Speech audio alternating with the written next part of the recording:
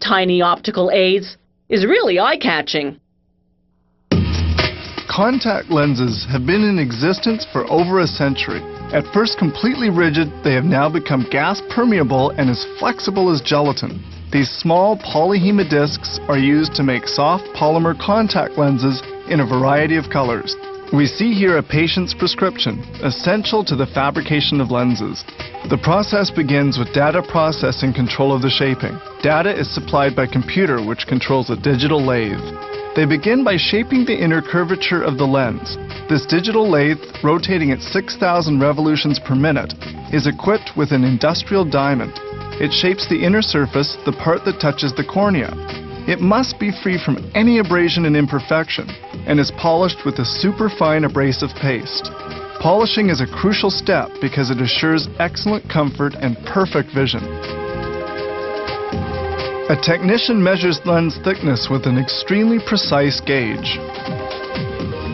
They now shape the outer surface, the part which touches the eyelid. The lens is glued with a special warm wax, and when the lens is completed, the wax will be removed by an ultrasound device. The wax takes on the desired shape in just seconds.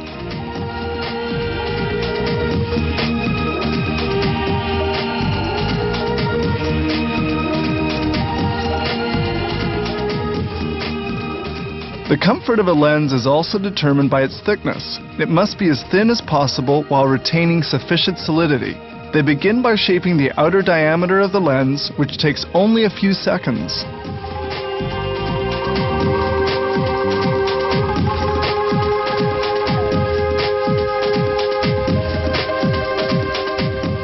They now polish the outer surface of the lens. This polishing, done at high speed, calls for an abrasive paste, some oil, and a small polyester cotton ball.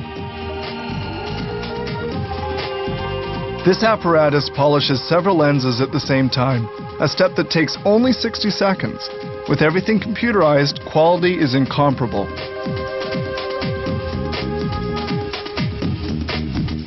A technician then polishes the rims of the lens.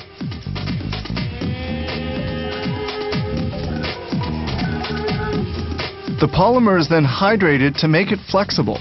Lenses remain immersed in a balanced pH saline solution for 24 hours.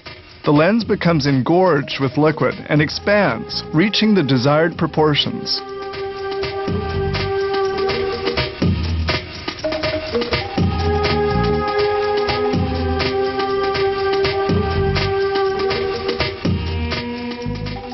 This optical topographer is used to verify, through color distribution, whether the spread of optical power in the lens is precise enough to assure perfect vision. And now we proceed with another important testing procedure. The soft, fragile lenses are always handled with the greatest of care.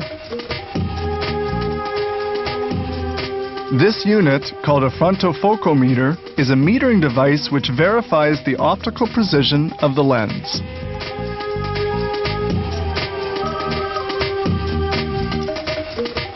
Lenses are now completed and are cleaned, and they're stored in containers filled with a salt solution. This little vial that we find at optometrists is perfectly sealed with a silicone cap and another of aluminum.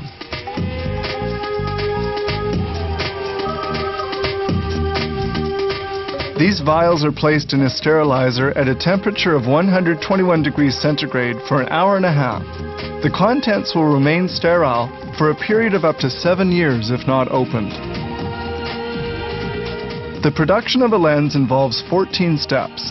If we exclude the rather lengthy hydration process, actual lens production requires only 15 minutes. They can produce almost 1,000 contact lenses per day, all made from these tiny colored discs.